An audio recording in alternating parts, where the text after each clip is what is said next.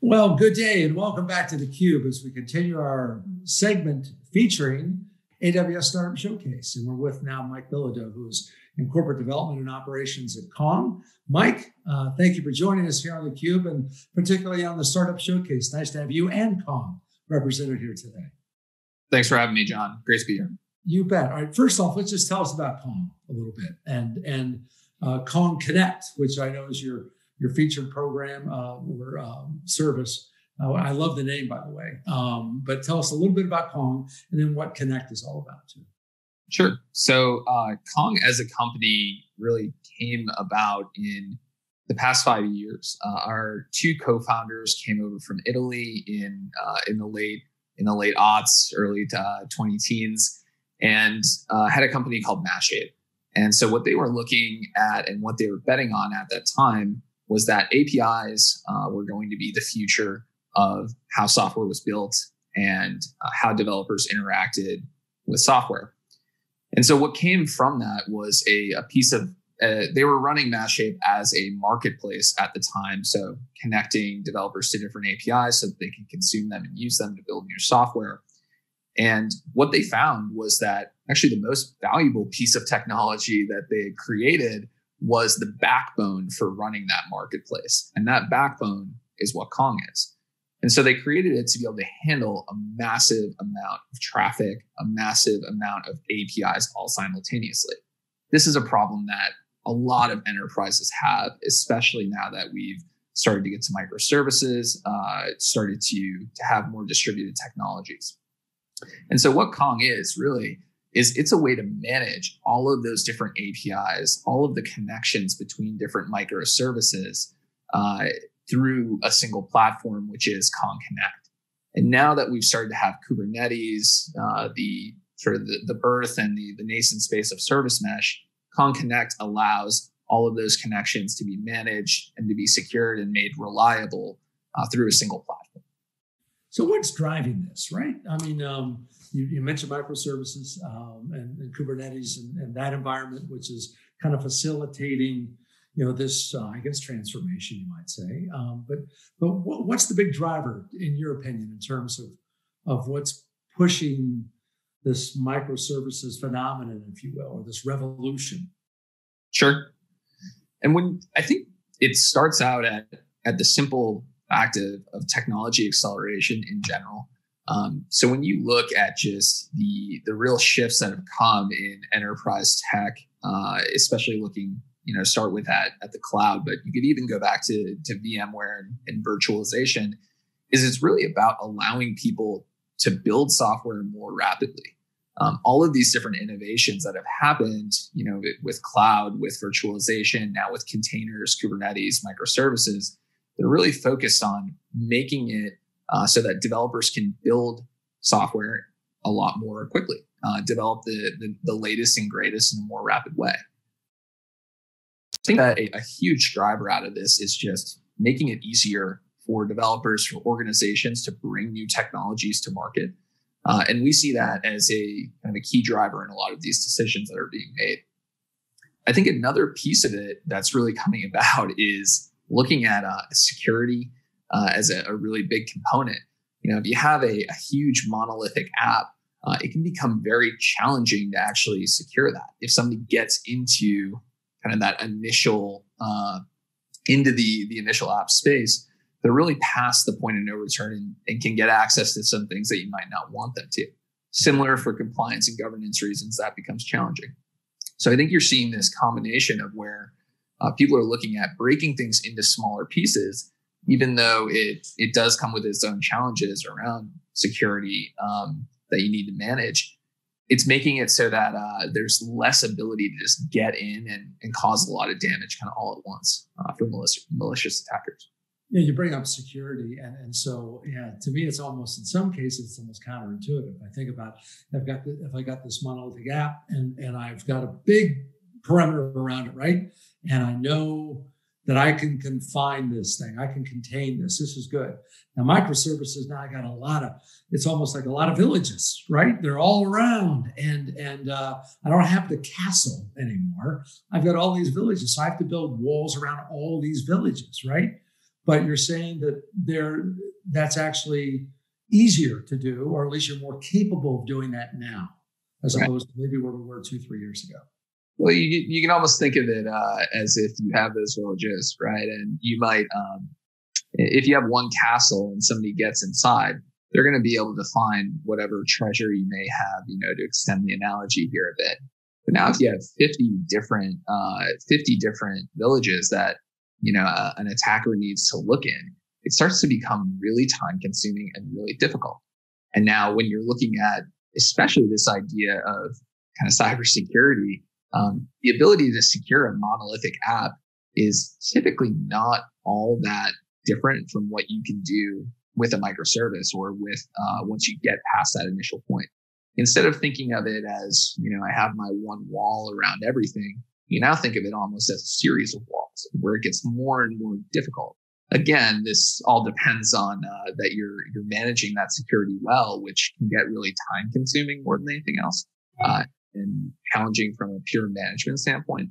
But from an actual security posture, it is a way of where you can strengthen it because you're creating more difficult ways of accessing information for attackers, as well as just more layers potentially of security that they need to get through. So what do you do to lift that burden then from the customer? Because like you said, that's a concern they really don't want to have, right? They want you to do that. They want somebody to do that for them.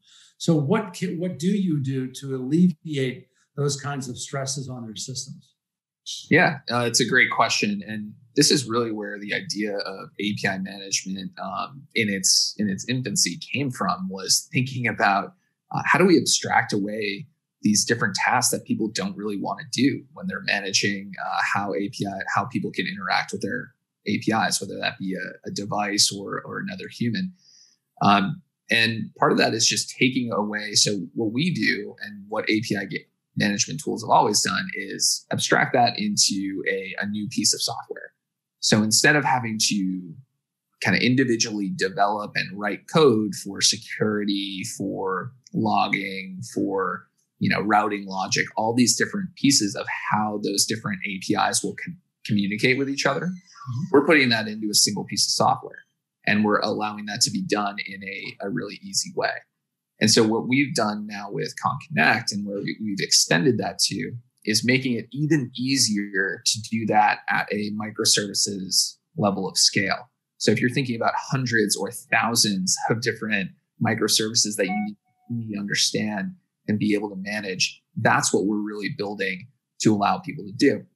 And so that comes with, being able to make it extremely easy to actually add policies like authentication, rate limiting, whatever it may be, as well as giving people the choice to use what they want to use. We have great partners, looking at the Datadogs, the Oktas of the world, who provide a pretty incredible product. We don't necessarily want to reinvent the wheel on some of these things that are already out there and that are widely loved and accepted by technology practitioners and developers. We just want to make it really easy to actually use those different technologies. And so that's a lot of what we're doing, is providing a way to make it easy to add this, these policies and this logic into each one of these different services. So if you're providing these kinds of services, right, and they're new, right, and you're merging them sometimes with kind of legacy components, that transition or that interaction, I would assume, could be a little complex, and you've got your work cut out for you in some regards to kind of retrofit, right, in some respects, to make this seamless, to make this smooth. So maybe shine a little light on that process in terms of not throwing all the bath out, with the baby, all the water here, but just making sure it all works, right, and that it makes it simple and takes away that kind of complexity that people might be facing. Yeah, that's really the name of the game. We do not believe that there is a one size fits all approach in general to how people should build software. There are going to be instances of where building a monolithic app makes the most sense. There are going to be instances of where building on Kubernetes makes the most sense. The key thing that we want to solve is making sure that it works and that you're able to make the best technical decision for your product and for your organization. And so in looking at sort of how we help to solve that problem, I think the first is that we have first class support for everything. So we support, everything down to kind of the oldest bare metal servers, to VMs, to containers across the board. And we've had that mindset with every product that we've brought to market. So thinking about our service mesh, for instance, Kuma is the open source project that underpins now our enterprise one. But looking at Kuma, one of the first things that we did when we brought it out, because we saw this gap in the space, was to make sure that it had first class support for virtual machines. At the time, that wasn't something that was commonly done at all. Now, there's more people are moving in that direction because they do see it as a need, which is great for the space. But that's something where we understand that the important thing is making sure, to your point, you said it kind of the exact way that we like to, which is it needs to be reliable. It needs to work. So I have a huge estate of, older applications, older, potentially environments even. I might have data centers, I might have cloud. Trying to do everything all at once isn't really a pragmatic approach always. It needs to be able to support the journey as you move to a more modern way of building. So in terms of going from on-premise to the cloud, running in a hybrid approach, whatever it may be, all of those things shouldn't be an all or nothing proposition. It should be a phased approach and moving to really where it makes sense for your business and for the specific product. We've been talking about cloud deployments. Obviously, AWS comes into play there in a major way for you guys. Tell me a little bit about that, about how you're leveraging that relationship and how you're partnering with them and then bringing the value then to your customer base, and kind of how long that's been going on and the kind of work that you guys are doing together, ultimately to provide this kind of exemplary product, or at least options to your customers.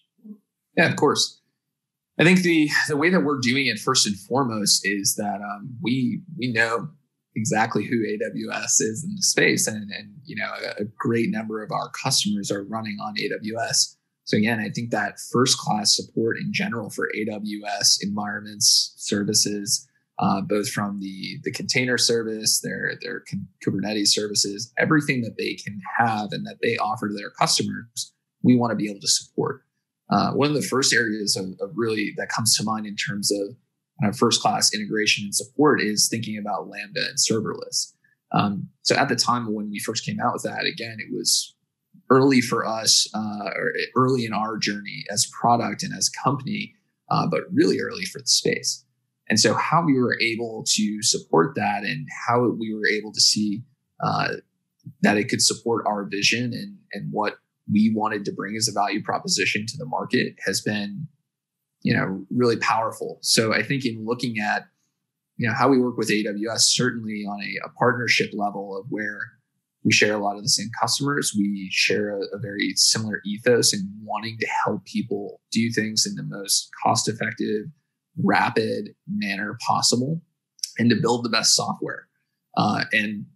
For us, we have a little bit of backstory with AWS because Jeff Bezos was an early investor in Kong. That didn't hurt, did it?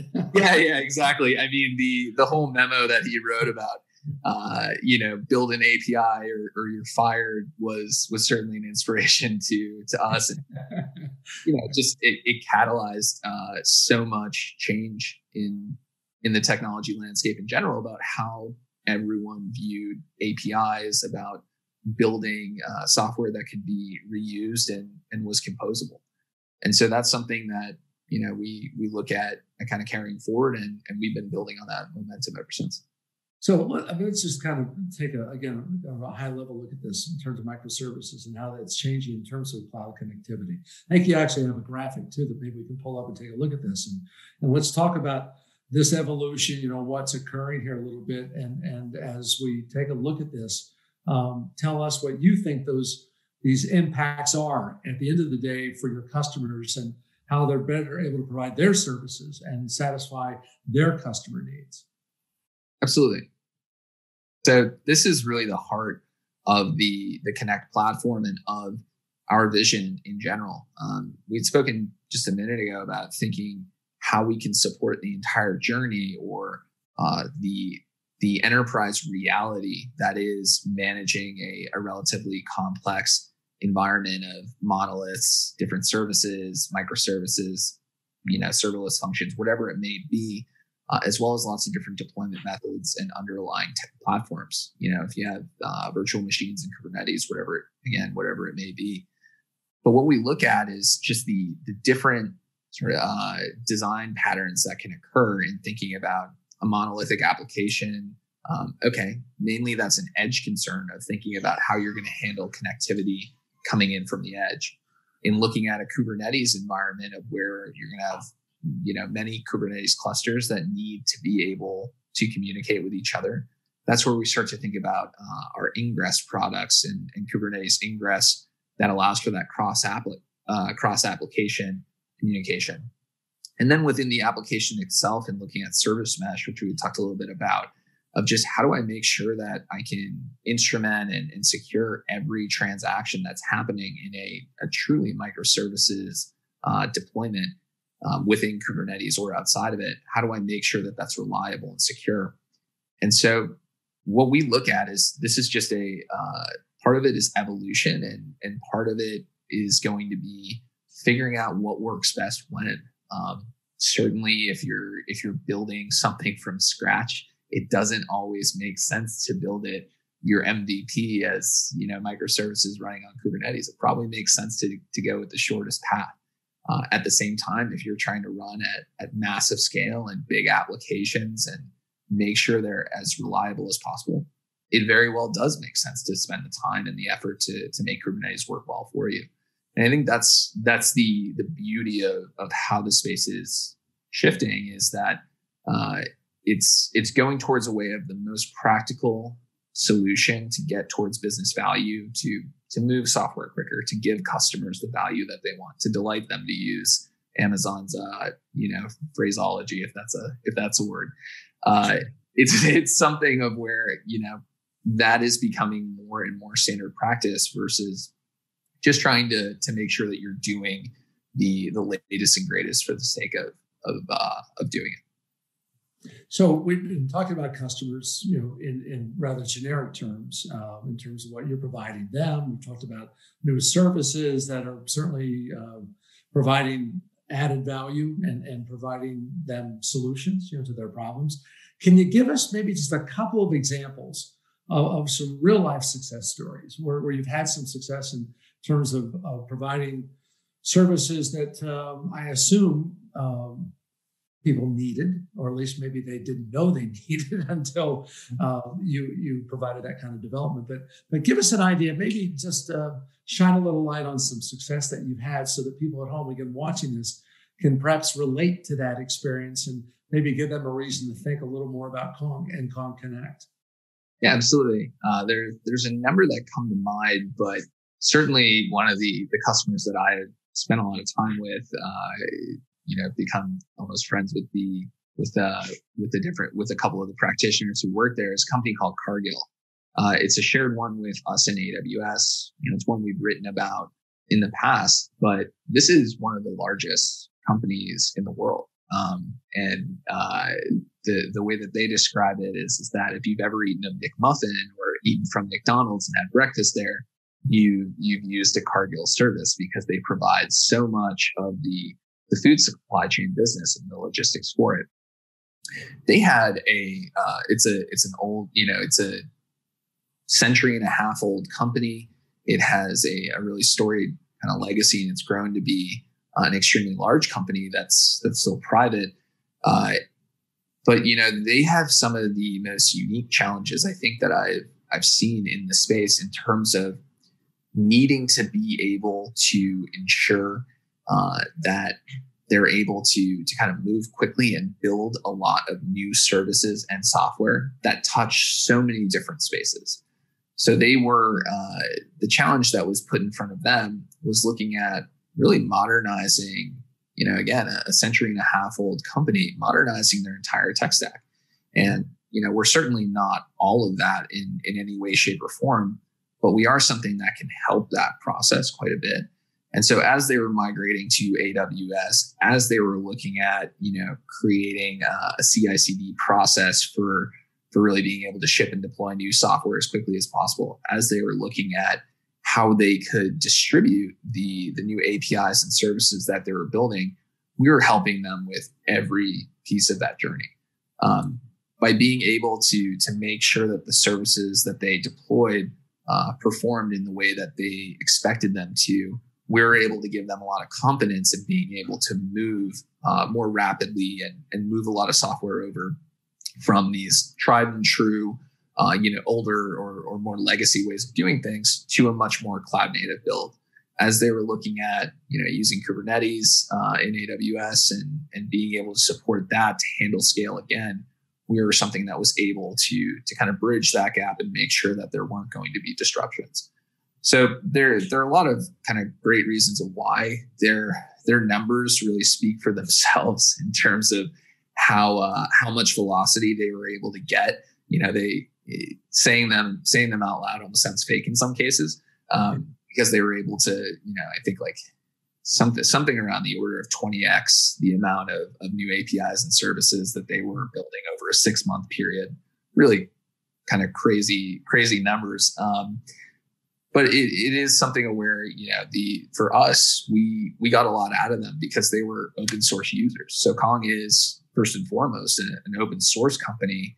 And so they were helping us before they even became paying customers, just by testing the software, providing feedback, really putting it through its paces and using it at a scale that's really hard to replicate.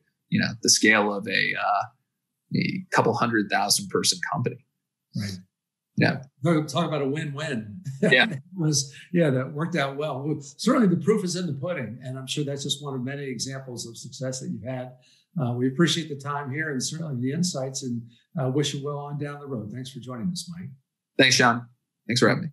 Been speaking with Mike Bilodeau from Kong. He is in corporate development and operations there. I'm John Walls, and you're watching on theCUBE, the AWS Startup Showcase.